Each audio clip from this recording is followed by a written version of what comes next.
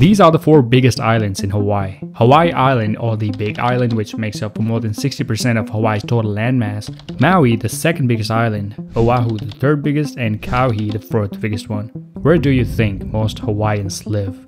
It's amazing that the answer is not the Big Island, not Maui, but Oahu, the 3rd biggest island in the state of Hawaii, which doesn't even account for 10% of Hawaii's total landmass, however home to more than 1 million people out of Hawaii's 1.45 million. So how this 3rd biggest island got most people? Starting with the Big Island, the main reason why it's not highly populated is the volcanic activity on this island. It still has 4 active volcanoes which actually erupt every few years, which means there is a constant threat for human settlement. Maui on the west has rugged volcanic slopes and protected watersheds, which limits the settlement, and from recent over-tourism in the island, it's harder for the locals to keep up with the housing market and prices.